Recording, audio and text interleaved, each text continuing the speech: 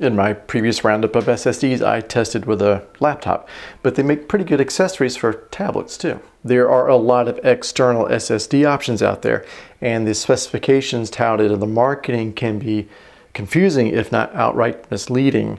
Synthetic benchmarks don't always really give the best indication of real-world performance, and you can have two SSDs perform similarly in one test and very differently in another, depending on things like cache and thermal throttling.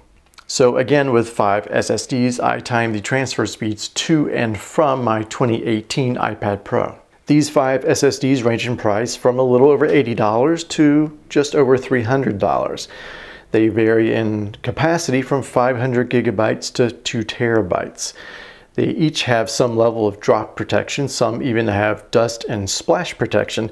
Warranties range from 3 years to 5 years. Some of you who may be familiar with the external SSD market will notice that there are 2 very popular offerings not in this roundup, the Samsung T5 and the Samsung T7. The reason I don't have the T5 is because it's very similar to the lower spec SanDisk Extreme Portable SSD, and the SanDisk has dust and splash protection where the T5, it doesn't have that, so I just gravitated a little more to the SanDisk. Okay, now what about the Samsung T7? Again, it's a fine drive and it works well for a lot of people as well, but I've steered clear of it because it's kind of underperformed in the tests and reviews that I've come across.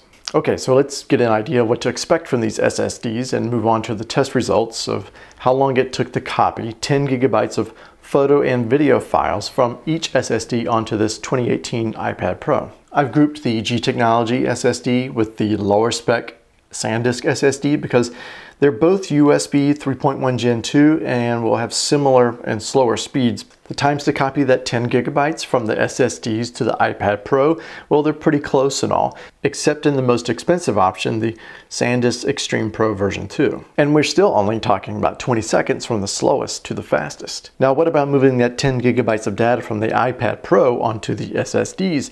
What kind of difference will you see there?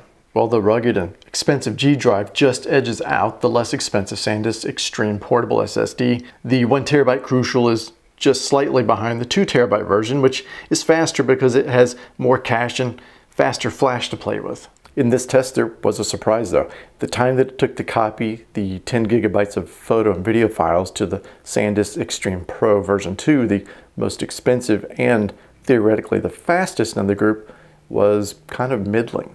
The SanDisk Extreme Pro version 2 does have a theoretical speed of 2 gigabytes per second, but very few devices have the Gen 2 by 2 bus to take advantage of it. So you're really going to see speeds closer to about a gigabyte per second. The SanDisk Extreme Pro version 2 did perform better in the laptop test, but given these test results, if you're only going to be using it with an iPad, it's difficult to recommend paying the premium for it.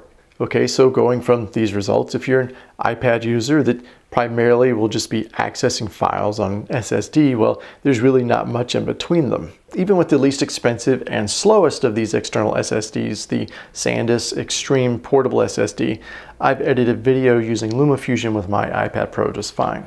If you really need something rugged, then the G-Drive's IP67 rating and 1,000 pound crush resistance might be worth the $300. While SanDisk Extreme Pro version 2 performed better with the laptop, it's difficult to recommend if you're only going to use it with an iPad. The pair of Crucial X8s performed pretty well, but I would also recommend taking a good look at the lower cost options from SanDisk, both versions 1 and 2. Prices of SSDs tend to fluctuate, and that can really shift the balance for SSDs that you might be considering. So I would recommend picking 2 or 3 options that would work for you. Keep an eye on those prices and pull the trigger whenever those prices fall in line for what it is you need. And that's going to be it for this video. I hope it's been helpful, and if you have any questions or comments, please let me know down below, and otherwise we'll see you in the next one.